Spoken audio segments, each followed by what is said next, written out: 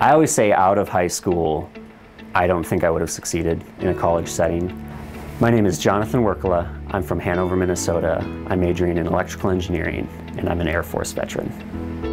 So I was stationed in South Korea, and I decided that I probably should start thinking about what my education was going to look like.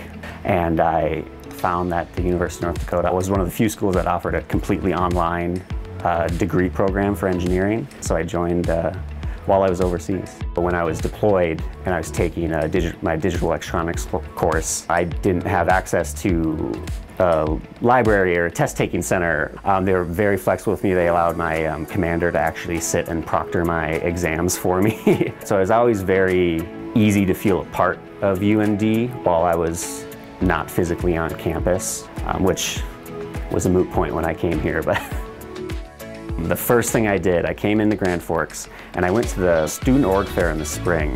The first table I saw that had engineer in the name, I was like, cool. So I walked over there. It was Engineers Without Borders. And the then president encouraged me to show up to meetings. Like, this is great. What we do is we try and take the engineering skills that we're learning here and use them in real world situations somewhere else in the world. And I eventually became president of the chapter, and we currently are working on a project in Guatemala. And it was a rural village, didn't have access to clean water. So we actually traveled down there and we got to assess the situation. We came back, we spent the past year designing a water storage and purification system for this village. So COVID was a huge impact. We were actually supposed to travel as a team down to the community. We had two options: delay building the system until we could travel and build it ourselves, or do what we called a remote implementation, and we would hire local contractors to build it for us. The chapter really came through and will raise the money to pay contractors so that we can get it done now for them, because they're going to need it more than ever. So we actually just broke ground, and I got the email from our contractors in Guatemala with the progress pictures.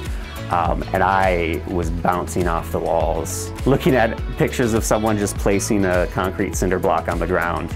And I just was so proud and thankful that from 2 years ago when we first started this, seeing that long-term planning come to fruition and come to being realized in the real world was just amazing. Coming together with different students from different departments and even different faculty and professional engineers from the local community coming in and helping us provides a really cool background and a really wide base of knowledge and experience. UND really opened my eyes to all the different types of careers that I could have. I would really like to continue working in municipal water.